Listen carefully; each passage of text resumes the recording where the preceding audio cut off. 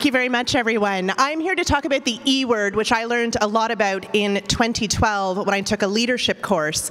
And this leadership course had a thinking strategy profile, which I'm hoping will show up at any second now, every 15 seconds, if they have actually started. There we go. So this profile outlined 18 different thinking strategies and explained in great detail which ones I preferred to use in the workplace. And there's a few that are a little bit hard to read, but I'll be focusing on in case you couldn't see it. Empathy, I got a whopping 0 on.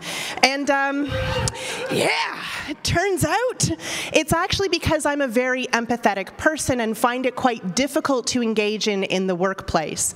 And empathy is the ability to understand and share the feelings of someone else. And I find that I too easily lose myself in other people's problems, and so I didn't want to do it at work.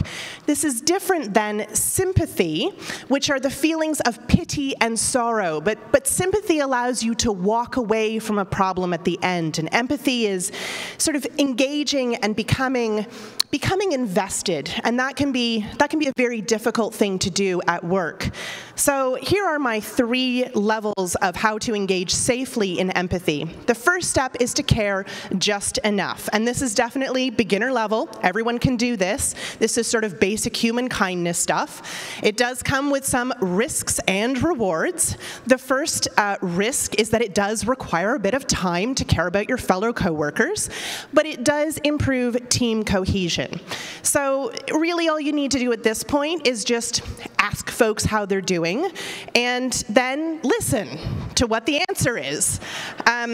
Apologies for those of you who've not been able to see the STFU at the beginning of that slide, but really listen and wait until they finish telling the story before you begin to respond. Then, as time goes on, refer back to those stories. So if someone told you that they've got a kid, ask them how their kid is doing. Perhaps remember what gender their kid is. If the kid has a name, you may be able to remember that. Next one is a little bit more complicated. These are the thinking strategies that I showed you earlier, of which there are 18.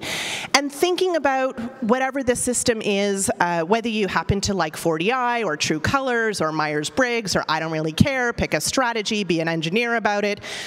But think about how you can engineer outcomes from situations and think about how the person prefers to think and prefers to work, and then construct scenarios without being manipulative. That's a risk.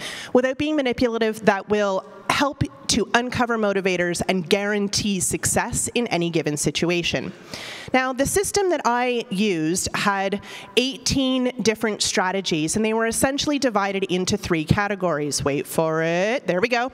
These 3 categories are effectively go, slow down, and stop ways of thinking. So brainstormers, very creative, always go, always trying to bike shed things.